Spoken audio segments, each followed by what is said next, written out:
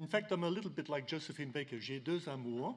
One is independent components analysis. Another one is ComDim, which lots of people here are going to be talking about later. So first of all, thanks the organizers for inviting me to replace somebody. I'm happy. Okay, so I'll talk about independent components analysis. Some of you may know this technique already because it's becoming quite popular now. There are more and more publications in chemometrics using this technique. What I want to do is not explain all the mathematical details, but to convince you that PCA is all right, but that's all. So, we all know that the starting point of multivariate data analysis is a matrix where you've got variables and in columns and your samples, your individuals in rows, and you sort of visualize this. This was the way it was invented more than 100 years ago. You visualize each individual as being a point in the space defined by the columns, the variables. And so this was presented by Pearson in 1901, so it's even older than the special theory of relativity. So this is an old-fashioned technique, but it's a brilliant idea.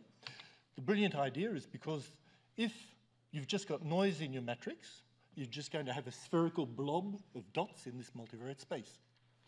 On the other hand, if you don't have a spherical blob, maybe you've got something other than noise, and so what you do is you search for the directions of dispersions of the individuals in that space, and these directions are probably interesting directions. And so that's principal components analysis. You look for these directions of dispersion. That's one way of analyzing data. There's another way of analyzing data that I think is brilliant as well. It's the idea of looking, without knowing anything, for the source signals hidden within your data. In this situation, you don't have the variables as directions in space. What you have is each line is a mixed observed signal containing source signals that you don't know in proportions that you don't know, but you want to know them. And so what you're going to do is try and decompose each line in the matrix into a series of source signals with the corresponding proportions. So principal components analysis looks at the data matrix as points in multivariate space. Independent components analysis looks at it as a set of observed signals. And so you have something, and I imagine I push on the little button there. Yes. So you imagine you have a matrix here which is composed of a series of unknown signals in unknown proportions that you can represent in this way here. And so you're going to look for the signals and the proportions. Here's an example. There you have the source signals that you don't know, and here you have your observed signals. And what you want to do is extract these source signals and the corresponding proportions. In a way, the source signals are a bit like loadings, but they're not loadings, and the proportions are a bit like scores. Now, how do you do this? In the same way that you've got hypotheses that make PCA work, here you've got hypotheses that allow you to do it. The hypothesis, which isn't ridiculous, is that source signals have nothing in common. So all you're going to try and do is extract signals that are independent, that have no link among themselves. Now, a source signal, its intensities are going to have a certain distribution, a certain histogram of values. If you mix together source signals, the histogram will become more Gaussian because it's a mixture. It's the central limit theorem. So what you're going to do to try and extract your source signals is rotate them so that their histogram becomes as little Gaussian as possible. So non-Gaussian is the way you're going to determine your independence. Here's an example. We've got two histograms here. These are histograms of source signals. And you can see that they're not very Gaussian, but if you just sum the two and sum the two signals and do the histogram of the signal, the resulting mixed signal, you've got something which is more Gaussian. There are different ways of measuring Gaussianity. One that everybody knows is the kurtosis, which you see here. It's a fourth moment. But there are other ways of measuring Gaussianity. So ICA is going to be a decomposition of a set of vectors into linear components that are as independent as possible. And then you have to think about what independent really is. Independent's more than just not correlated. Here I plotted using Excel, x squared as a function of x. Excel tells me that the correlation coefficient is equal to 0, but it's obvious that the two are not independent, because independence is related through this. The correlation between any power of one and any power of the other has to be equal to 0. And in this case here, if one power is 2 and the other is 1, you've got a correlation of 1. So these two signals, between quotation marks, are not independent. So ICA tries to extract the original signals, the source signals. It does this by calculating higher order statistics, such as kurtosis. And it does it based on the histogram. PCA doesn't look for that, and PCA doesn't find it. The trouble is, people spend their lives, I've noticed this, looking at their loadings and interpreting their loadings. This is not a good idea, because your loadings are mixtures. PCA doesn't look for the direction, looks for directions of dispersion of the individuals. It doesn't look for the source signals. Because it doesn't look for them, it doesn't find them. Here's an example. This is some simulated data. I got 6 signals, rectangular signals with 2 different frequencies, triangular signals with 2 different frequencies, 2 sinusoids with different frequencies. I generated 100 sets of 6 coefficients to sum these signals together, and then added a little bit of Gaussian noise. So I've got to end up with a matrix which contains 100 lines, and I think there is about 800 points or 600 points corresponding to these signals. And this is what the matrix looks like. This is all the mixture of all the different mixed signals. If I look at the histograms of my source signals, you can see they're not at all Gaussian. This one here is typical of a sinusoidal signal, where the intensity, there are more intensities at the top and the bottom than in the middle, which explains that distribution there.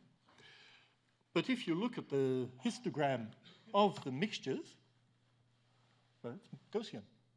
So if you want to extract your pure signals, your source signals, from the mixtures here, what you have to do is try and generate non-Gaussian histograms.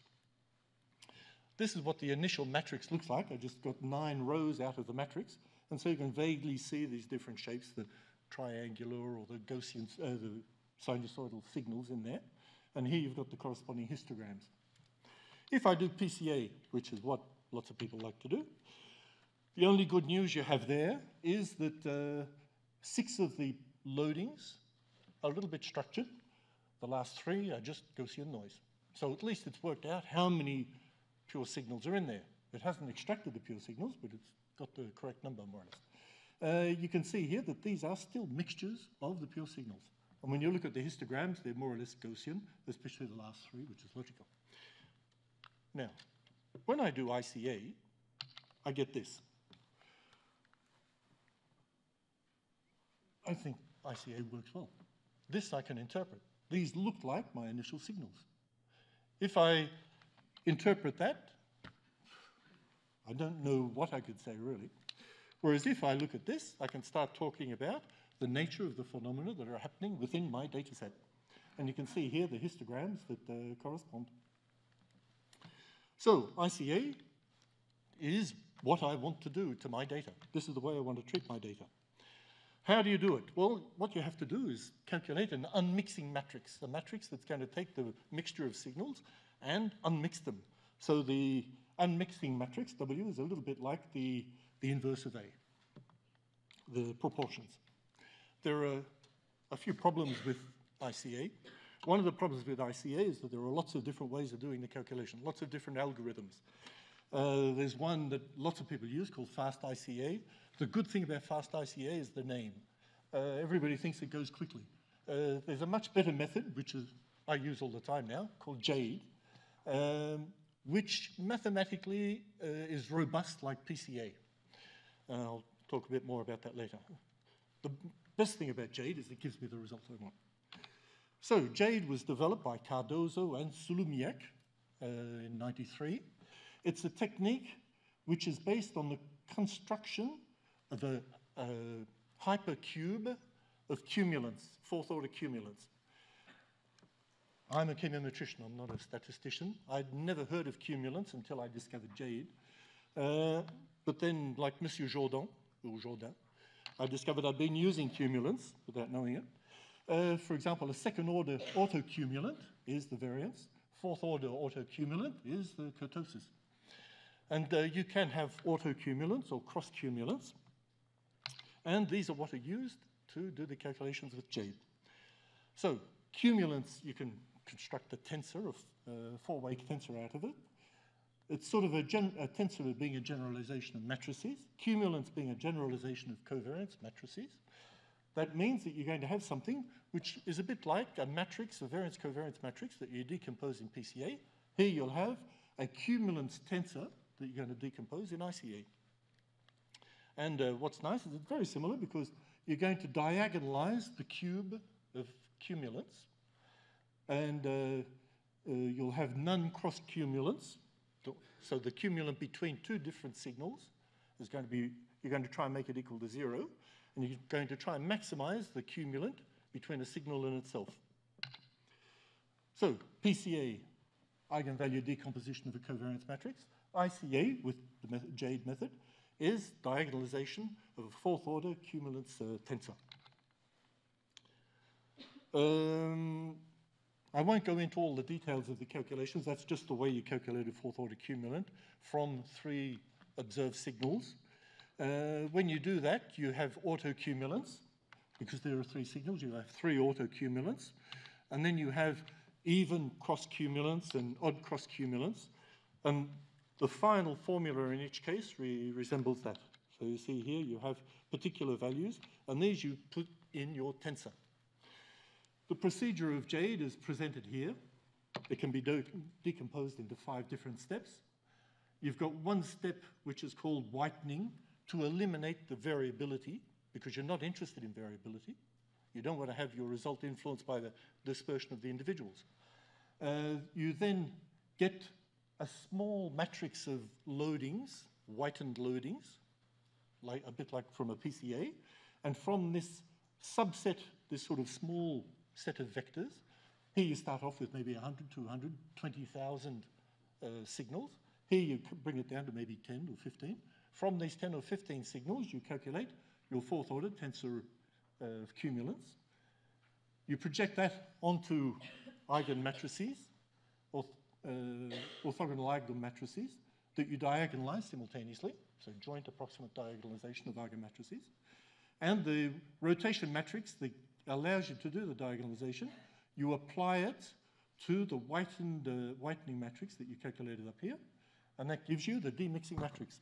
Demixing matrix you apply to X, your original matrix, that gives you your pure signals. Once you've got the pure signals, you can calculate the mixing matrix, the proportions. So it's in a series of small steps. The calculations are very rapid. The mathematics is very simple. It doesn't take any time whatsoever to do these different steps. And when you get to the end, you've got your proportions and your source signals. This is the matrix I was talking to you about a while ago, the simulated one with the triangular and rectangular signals. So I've got 800 points in each signal, and there are 100 mixtures. The whitening step brings it down. I chose to extract 8 vectors from this. And so these are like loadings from a PCA with a weighting to make all the directions in the multivariate space equivalent. And then I inject this into the calculation of the cumulants, etc. So this is a representation of my 4-way cumulant tensor.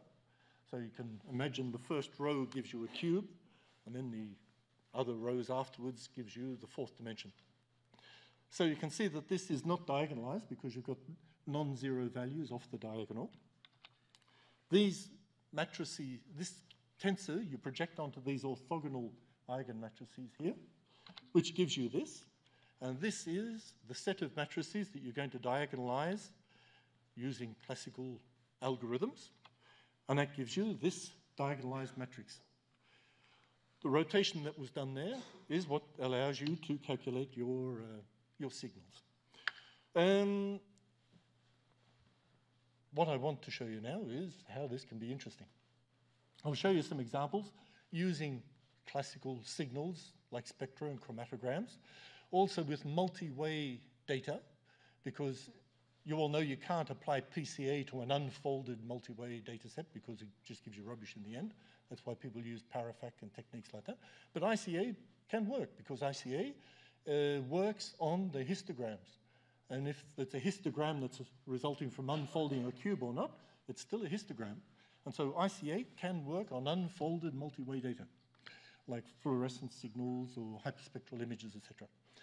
And I'll show you as well that you can use it on things that you wouldn't consider as a signal. So this is an example of a data set I used to use for years and years to tell my students how wonderful PCA was. I now use it to show that PCA is rubbish and ICA is wonderful. This is a set of 100 spectra of a single polystyrene strip. They were acquired by Richard Sprague from PerkinElmer, I think, at the end of a factory where they were manufacturing spectrometers. So in fact, each signal corresponds to a spectrometer. And so there are 100 spectra between 4,400 centimeters minus 1 with a resolution of 1 centimeter minus 1. And when you apply PCA, for example, with PC2, you get this signal. This is water vapor. This is CO2, and this is CO2. So one PC contains two phenomena. This is PC5. Here, it's a little complicated to explain, but you've got sort of beats, and you've got a first derivative effect. That's PC5, and that's PC6. And so two principal components contain the same phenomena. So you're not having any separation out of the phenomena. They're mixed together in the PCs. And this is because you've got one of the spectrometers, which is badly calibrated, and also you've got changes in the thickness of the polystyrene film due to temperature or the position or something like that. And when you plot PC5 against PC6, you can see the spectrometer in 61 was badly adjusted. What's good there is that the difference in frequency between this instrument and all the others is less than 1 centimeter minus 1. So PCA is pretty good. It can actually detect something which is below the spectral resolution that was used. So PCA can be good, but you've got this problem of mixtures. So what happens when you use ICA? When you use ICA, you've got water vapor. You've got CO2. You've got the change in thickness of the polystyrene. And you've got the first derivative effect due to spectrometer 61. You separate out your phenomena. You don't have things mixed up together.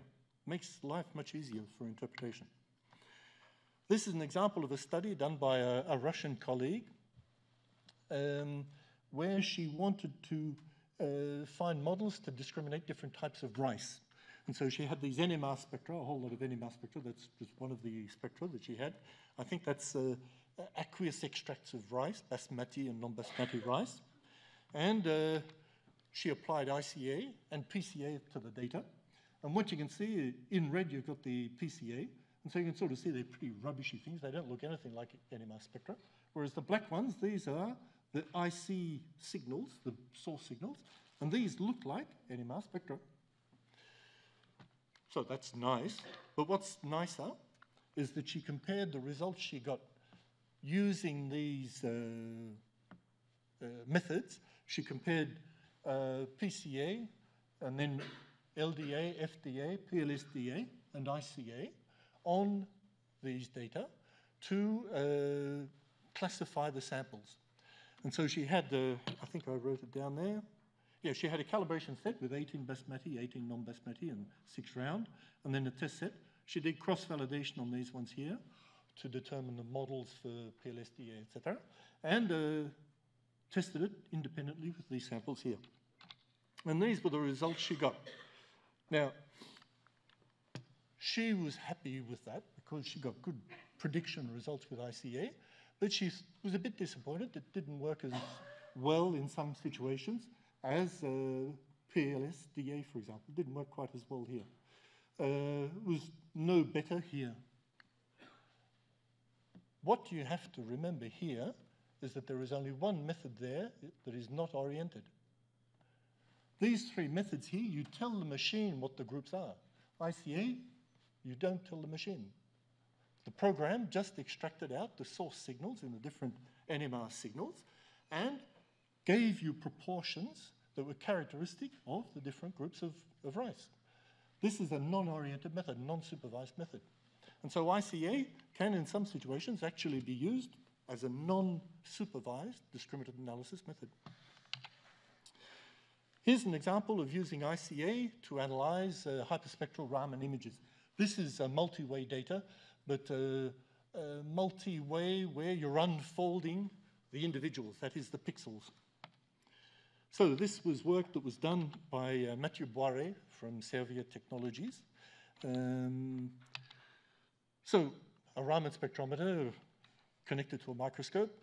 Initially, there were spectra of between 3,200 and 200 centimeters -1, and there were 26,000 spectra initially, but he reduced the size a little bit to a little region of interest of 60 by 60 pixels and 801 wave numbers. So that's what the spectra look like. Introduced the spectra into ICA, extracted 3 independent components. This is independent component number 1. And here he got the 3,600 proportions, folded it back into a 60 by 60 matrix. And so here you've got the distribution of the compound that produces this spectrum. So you can see the regions where you've got a lot and the regions where you have not much. Here you have just a few little pixels around here corresponding to this compound. And here you have the high concentration areas for this compound here. So that's nice. You sort of see the dispersion, distribution of the compounds. But that's not all. You get this signal, you inject it into the database, and you look for spectra that look like these signals. And so we extracted, he couldn't give us the name, an active principle number 1 with a correlation coefficient of 0.98 with the first source signal. So we identified the compound. Here, a correlation coefficient for an excipient, which is much lower. The thing is that the spectrum that's in the data set is, in my opinion, not as good as the extracted source signal, because this is just one spectrum, and it's, in fact, it's Avicel, which is a compound that's used often as an excipient, and which has different crystalline forms, different hydration forms, etc. So the particular spectrum in the database is just one variant of a whole range of potential spectra for Avicel. Whereas this blue signal, which is the signal we're extracting, is taking into account the contributions of lots of different crystalline and hydrated forms of Avicel. And so this blue one is probably a better representation of the general population of Avicel spectra. But still, it's quite obvious it is this compound. And that's the last excipient, where you have a correlation of 0.97. So not only can you have nice signals, not only can you have distributions of the samples, but you can also identify the compounds.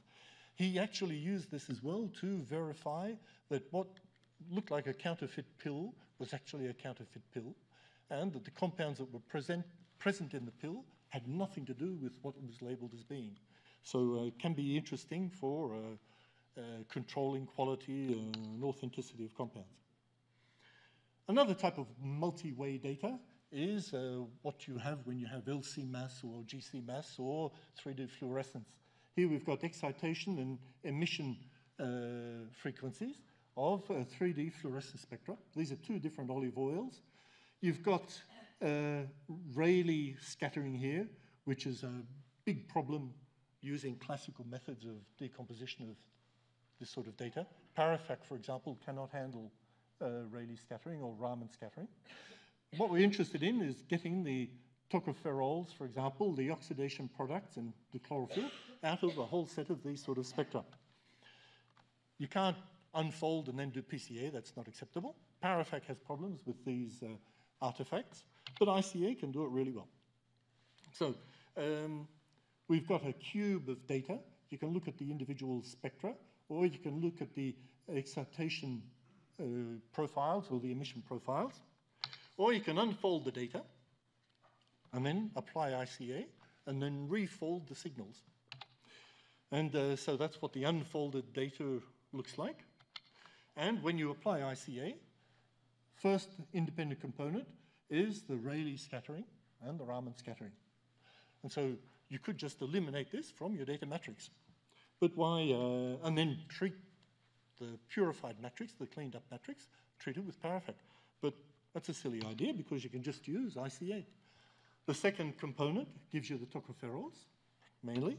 The third one here gives you mainly the chlorophyll with a little bit of the oxidation products. And so you're extracting out each component present in these different spectra. These results, I've compared the signals extracted by ICA with the signals you get with paraffin, and they're very comparable. And I feel that ICA is easier to use, easier to determine the number of different signals that are present in the data. Now, ICA can often be used as a means of doing discriminative analysis, but not always. So we fiddled with the program a little bit. This is some data one of our thesis students is working on. It's the influence of exposure to different pesticides on the urine of farmers. We didn't spray the farmers, it's just that the farmers, they use the pesticides, and so we asked them to piss in a tube before and after spraying their fields, and we knew what insecticides or pesticides they were exposed to, and so we have here the T, that is the control, the témoin. Here we've got some blanks, here we've got some quality controls, two types of quality controls, and then we've got two different pesticides here. And so we got this, this is high resolution mass spectra with tens of thousands of peaks. And we applied ICA, and we sort of got the beginning of a separation between the samples, but we didn't think it was very good. And we were wondering whether, in fact, we'd have better results if we oriented the extraction of the signals. And so what we did is we took the matrix of this mass spectra and we concatenated onto it binary coded group membership matrix. So we had the quality controls, the blanks, the témoin controls, and then the different exposed groups. We stuck the two together. We weighted this a little bit, multiplied by a factor, so that it was about the same scale as the spectra, intensity in the spectra. And then we applied ICA. The interest here is that the second part there, the group part, is going to be part of the signal. And so it's going to be extracted as part of the signal, and this is going to influence, orient the extraction of the signals from the mass spectra. And so this is the mass spectral part. This is the part corresponding to the group matrix for two of the ICs. And you can see that this one here separates the controls from all the others. This one here, one of the contaminants from all the others. But it's quite obvious that these proportions here are calculated from the mass spectra, but also from the group matrix. And so it's biased. We're sort of cheating a little bit there because we've used this part here as well. So we've oriented it a little bit too much. So what we did is we recalculated the proportions using just this part here. And in that case, we still get a separation of these individuals, the controls, and a slight separation of these individuals, the ones exposed to one of the pesticides, from the others. Now, that's nice. We had about 5 different components like that, and by having 3D representations, you could see that you could actually separate out the packets of individuals fairly well.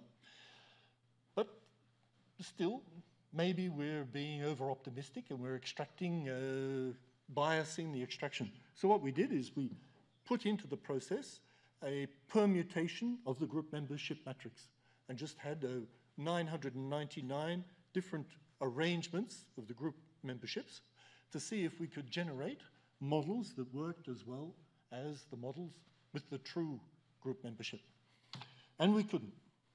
These are all the F values associated with the Wilks lambda for all the 999 random group membership matrices. And this is the value we had for the true group membership. So this would imply that we cannot extract signals that allow us to predict random groups, whereas we can extract a signal that allow us to predict the true groups. So we've started doing quite a bit of that now, sort of concatenating signals. We're also doing it between different types of signals, like near-infrared and mid-infrared. We stick them together and we apply ICA, which will allow us to find what signals are in common between the different domains. NMR and infrared, for example, could be interesting as well. Now, this is a thing. In fact, I hesitated to do the calculation because I thought maybe it had turned out the wrong way. But I had the impression that since ICA is based on histograms, you don't have to really have a signal. So to test the idea, I got the infrared spectra we had a while ago, and I just randomized the variables. I got a random vector, stuck it on there, sorted the random vector and all the matrix, and so all the points in the different spectra, in my 100 spectra, all the points were just reorganized in a random way. You see what I mean there? Good. And I applied ICA to that and to that. And what is interesting is this is one of the signals, that's, I don't know, IC3 or something like that, applied on the original data matrix. This is the signal on the randomized data matrix, and this is what I get when I put the variables back in the right order. So during ICA, the variables were randomly organized, but it still extracted the same signal. Is that clear? Because it sort of doesn't seem intuitive. Yeah? Okay. And so here, this is another IC that's applied to the original data matrix with the variables structured like a signal. This is what happens when it's, whoopla. This is what happens when it's randomized, and this is what it looks like when I put it back into the correct order. I did this because I wanted to show that you don't have to have a thing that looks like an infrared spectrum. You don't have to have a thing that looks like an NMR spectrum. It can be just any data, because what you're extracting is not nice, smooth signals. You're extracting source signals that characterize phenomena, and these source signals have histograms that are non-Gaussian. That means you can apply it to anything. Here are two other examples there. You can apply it to anything. So what we have done is we've applied it to sensory data and wet chemistry data. You can just consider this as a signal based on acidity, pH, things like that. And here, a signal based on people tasting it and deciding it's sweet or whatever. And so we had a matrix containing about 25 points in the signal, in each signal. And we applied ICA, and then we plotted the results. We applied PCA as well. And so here in red, this is the PCA loading side. In red, we've got the analytical variables. And in blue, we've got the sensory. And so you can see here total acid and acidity correlated, and in opposition to pH, which is logical. And then you've got other characteristics, sensory or analytical, that are associated in a particular way. That's nice. All I want to show, I don't want to show that this is better. I just want to show that you can do it by ICA as well.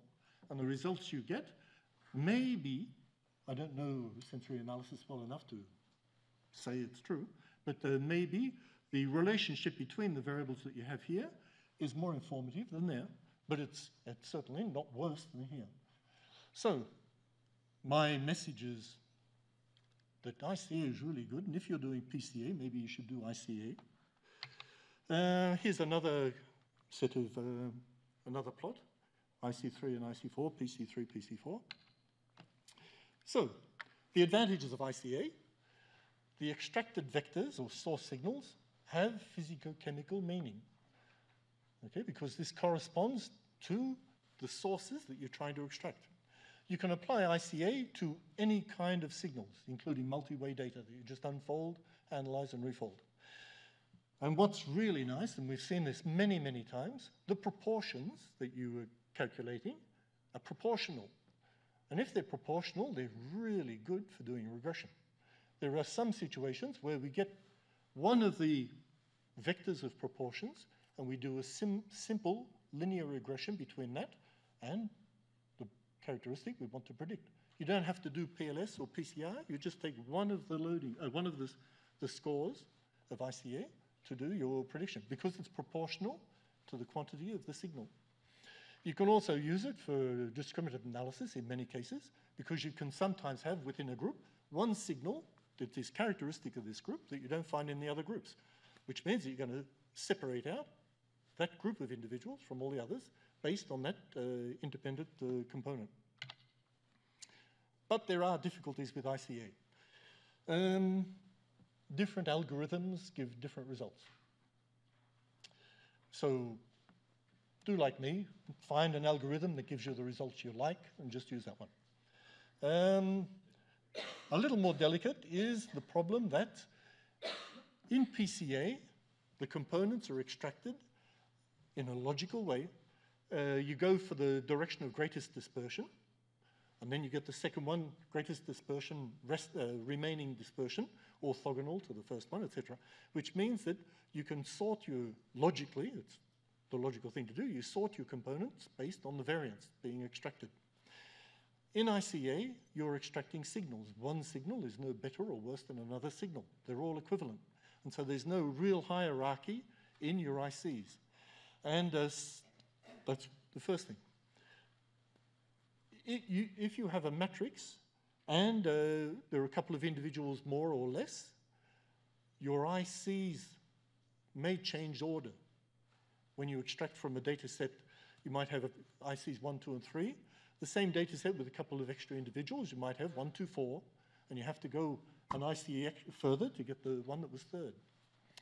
And also, it's difficult to determine the number of ICs. You have to have a way of doing it, because you can't just base it on variance, because you've eliminated that. And if you choose the wrong number, that can modify the results, and that can create difficulties interpreting. You might, if you look for too many, you might start introducing noise. If you don't introduce enough, you may extract mixed signals instead of true independent components. So, PCA doesn't look for and usually doesn't find components with direct physicochemical meaning. You spend hours trying to understand what the different peaks mean. Whereas ICA does, it tries to, and it very often does. You can apply it to all types of data, including multi-way data, and that's one of the really nice things about ICA. And as well, what's good is that it's only just starting now, so if you want to have some easy publications, you can do ICA, and it's much easier to publish than if you do another PLS-DA. We had a paper published in Track a couple of years ago presenting the JADE algorithm. Took us a couple of years to realize that there were some typing errors in it. And so we got a second publication, and improves our H-index, where we indicated the errors in the first one. Thank you.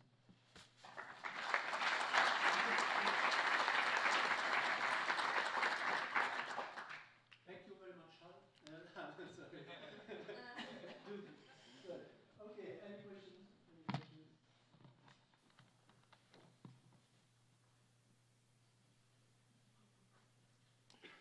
If anybody wants to try ICA, I've got a toolbox. It's not very well structured. It's not like says here, but I can always give you a link to download the functions and give things a try. Actually, I have two questions. You answered them more or less, but I want you to elaborate a bit on them, please. The first question that I had was, is there any room to use this ICA in sensory data? And you gave us an example. And I would like you to elaborate a bit on the interpretation of the outcomes of your analysis. And more particularly, do you assume that there is a signal behind this sensory data that you're trying to recover? Yeah. For me, the series of values result from a phenomena in the sample and also in the mouth of the person who's doing the tasting. This corresponds to something that's intrinsic to the instrument, the mouth, and to the sample. And there are going to be variations in the values for these different variables, which characterize the sample and the, Sure, thank you very much. and the instrument. And so although it doesn't look like a chromatogram or an infrared spectrum, for me it corresponds to phenomena, and these values are going to be modified by characteristics, etc. And the distribution of the values is going to give you a histogram, which is Gaussian when the phenomena are mixed together, and non-Gaussian when they're separated out. Mm-hmm. And in this graphical display here, would you interpret the variables, the position of the variables in terms of correlation? I don't suppose to. I mean, in terms of correlations between the variables, is that how you would interpret the directions of the variables? In fact, I rarely do 2D plots in PCA or ICA. I usually do just 1D plots where I've got the variables here and then I've got the values. Mainly because I have signals, so I have the wave number here and then the loadings. And so even here I would more likely have PC1 and then the intensities of the loadings along PC1. But I know that very often people like to have this sort of representation, so I did it with PCA and then I showed the similarity with ICA. I can't see why I wouldn't use the same sort of methodology of interpretation in ICA as in PCA. The signals we're extracting are not just orthogonal, they're independent. And so I think one can apply the same ideas of correlation between variables here as here. The other question I had is regarding the fact that if ICA is so efficient as you showed us, actually, we're convinced by your ICA, why is it not as popular as PCA? I mean, and I probably answered this question because there are difficulties actually in choosing the number, basically choosing the number of components. I think the first reason is right at the beginning of my presentation there, which is